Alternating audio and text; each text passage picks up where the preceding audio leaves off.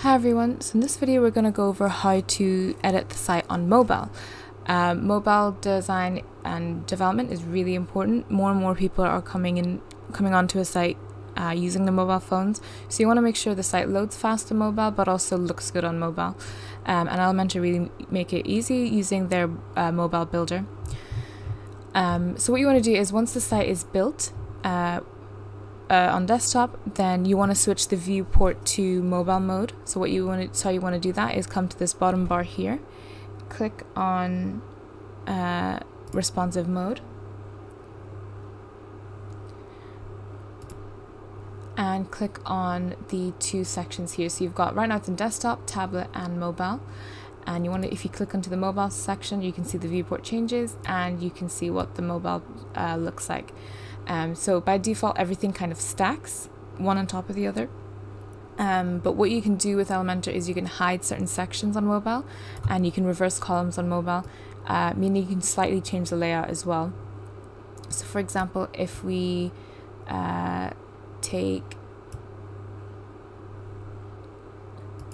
this section here, so this section is a 2-column section with the text all in the left column and the image at the right column, so it's stacked one on top of each other. But if I were to go into section and then go into advanced and go into responsive, what I can do is I can reverse those columns on mobile. If I toggle that yes, you can see that the image has moved, the column with the image has moved up and the column with the text has moved down. So if you prefer that on mobile, you can set it to that section here. Or if you decide actually I don't want the image column at all on mobile, what you would do is click on the column and go into advanced, go into responsive and click hide on mobile. So now when I hide the editor, you can see that the image column has fully disappeared, and the section here is still visible, so it just looks like it's just actually a one column section. And you can do that with all the sections that you have and all the widgets. If I were to click on this heading widget here, go into settings, advanced, responsive, I can actually choose to hide that on mobile as well. And you can see it's sort of, with the editor open, it's faded out, so you can still edit it if you need to. But if I were to hide that, then that title is now hidden on mobile. You can do that with entire sections as well if you decide there's a full section that you want to show, but it's not on desktop or tablet, then you can choose to hide it on desktop and tablet and then have it show on mobile. So different things that you can do as well, and you can add new sections this way. So it's up to you how you want to style that, but essentially if you wanted to test it on mobile, you just go into the mobile site and then see what it would look like. Same with tablet. If you were to click on the tablet, you can see it's a slightly wider viewport, still smaller than desktop. And again, you can do things like if you click on the section, go into responsive, you can reverse the columns on tablet, or you can fully just hide sections on tablet as well. So you would go through and see how that looks and change different sections as well. What you can do as well is actually change column width. So if I were to go into this section here, by default this column on desktop is 4-column layout, and on tablet it switches to 2-column, and you can see when you go into each of the column width it's set to 50 on tablet, so each of these columns are set to 50%.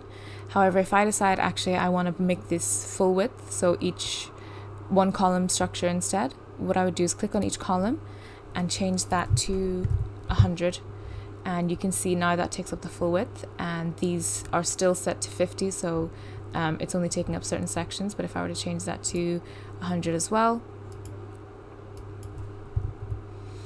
and you can see that's now taking the full width as well. There's different options that you can do as well when it comes to making something mobile responsive. You'll see this toggle icon here.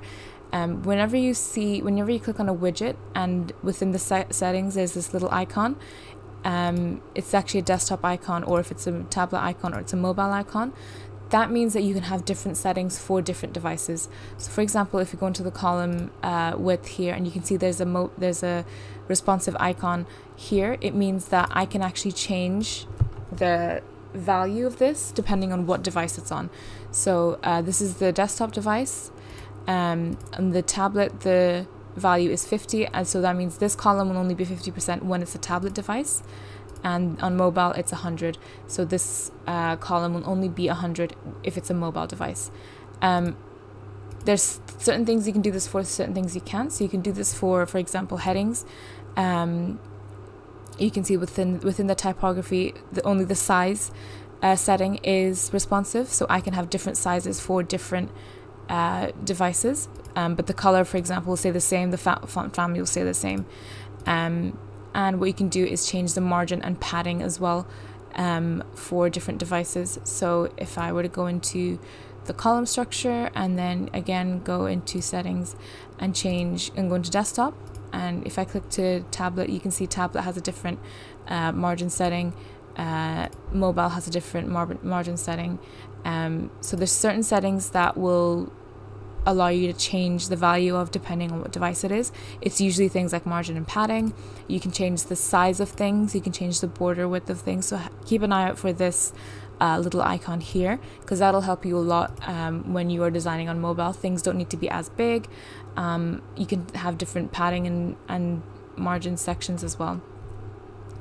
So yeah, Elementor make it really easy to do mobile design and development and making your site responsive, and you want to make sure that that is something you think about whenever you do build out your website.